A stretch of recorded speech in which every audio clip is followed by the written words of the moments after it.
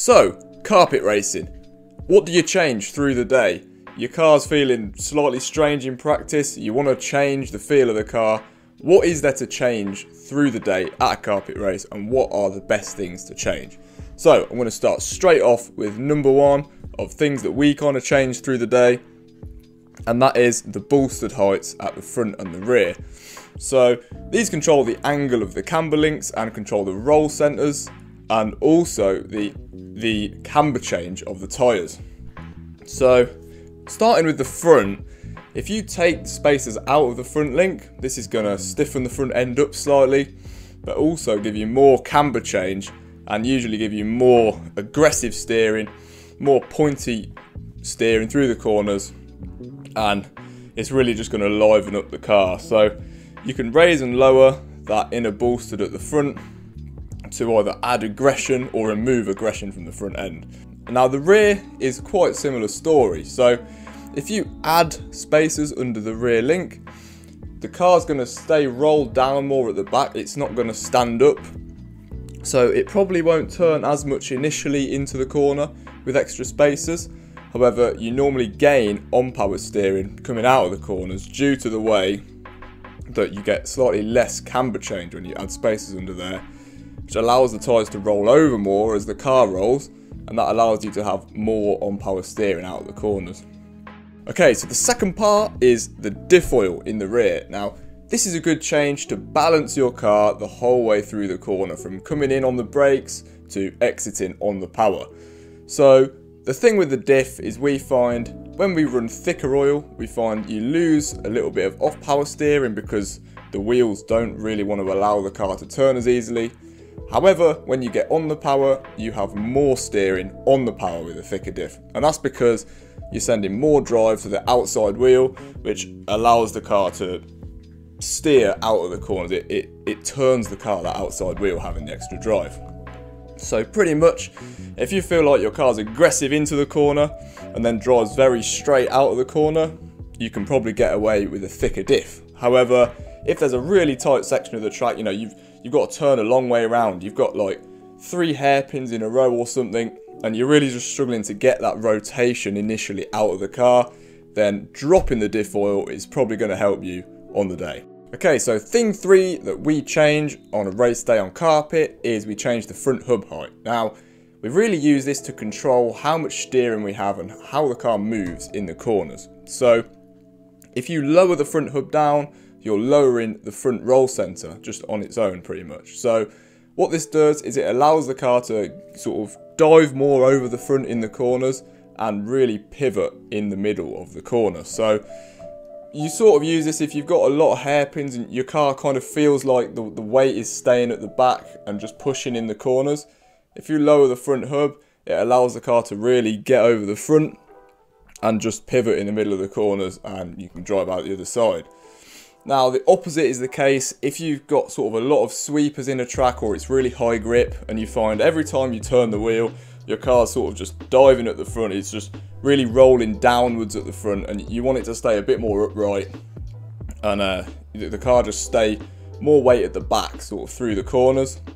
Then you can raise those front hubs, and it's going to really sort of stabilize your car through the corners. It's going to make it sort of easier to drive with a little bit less steering. So it is a good thing to change. You have got to remember, as I've said before, if you lower the hub 1 mil, you've got to add 1 mil underneath the bump steer, under the bolstered on the outside. So just remember that. And yeah, obviously the same if you raise it up, you want to remove a spacer. So that's pretty much that for the front hubs. It's a good change to make to alter the amount of steering you have. Okay, so another one to tune on race day is the ride height. Now, normally we try and run the ride height pretty much as low as we can get away with, which we find is about 13 on the 2-wheel drive before something strange starts to happen with how the car sort of works around the corners. The reason we run it as low as we can is because on carpet, weight transfer is the enemy, and you want to remove as much weight transfer from the car as you can, so lowering it down achieves that.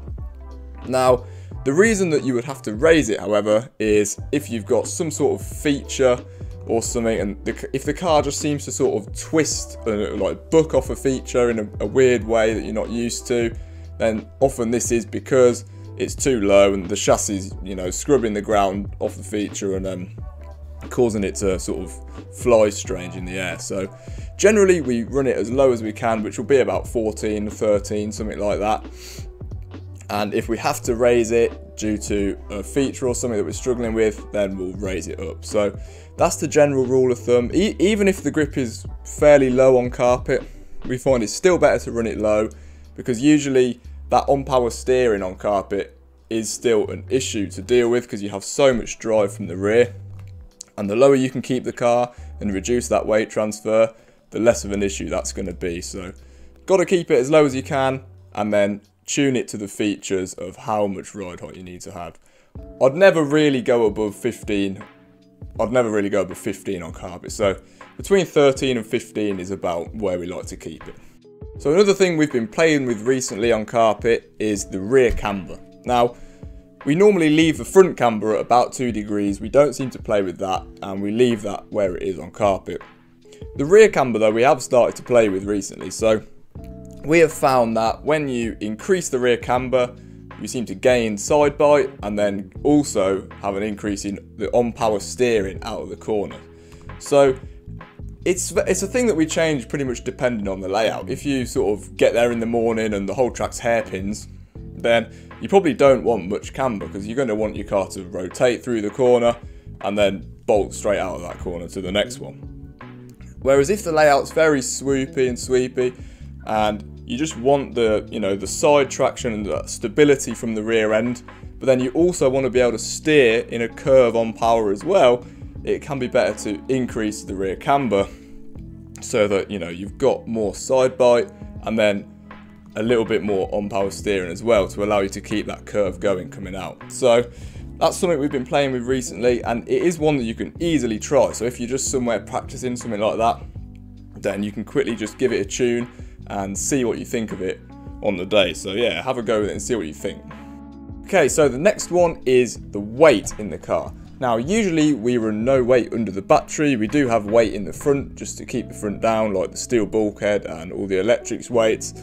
But the actual weight under the battery itself, so just adding weight to the car, what that usually does is just, it kind of dulls the car down and just makes the grip feel more consistent between on and off power, on steering, everything. It just makes the car feel super consistent and quite dull to drive. Now, the downside to this is obviously you're going to lose lap time from adding weight to the car. It's just the way it is. But if it all just feels like it's too much and it's happening too quickly and you're just crashing a lot, then maybe adding 40 grams or so under your battery isn't going to be a bad move. If it stops you from crashing half the time, but you're 0.1 a lap slower, then it's going to be worth it in the end. Okay, so the power is something that you can also change through the day. It's very much dependent on the layout. So obviously normally some tracks have got a full straight or even like 2 straights, and then other tracks will not have any straight at all. So the main things that we change is the boost and the turbo. So the turbo pretty much just controls how fast your car is at full throttle on the straight, and then the boost can give you like an extra bit of feeling of power through the infield as well, if you need it. So I think the thing with the power is, again, you pretty much run as much as you're comfortable with and you can get away with. So if you're having a day where, again, you're just struggling, you can't put your finger on it, you know, it's just not coming together, it's always a good idea just to turn probably the boost down first and just, you know, calm your car down that little bit and make it easier to drive. Because less power is always easier to drive, but it's not quite as fast. So that's why you pretty much run as much power as you're comfortable with, because that is the fastest way, but then also you don't want to be crashing as well.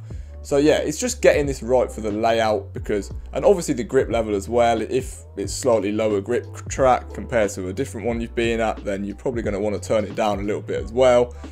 So yeah, pretty much just track conditions, how comfortable you are with the track, different factors like that is going to influence how you have the speedo settings set through the day to control how much power you have. Okay, so that's a good list of changes that you can make during a day's racing on carpet.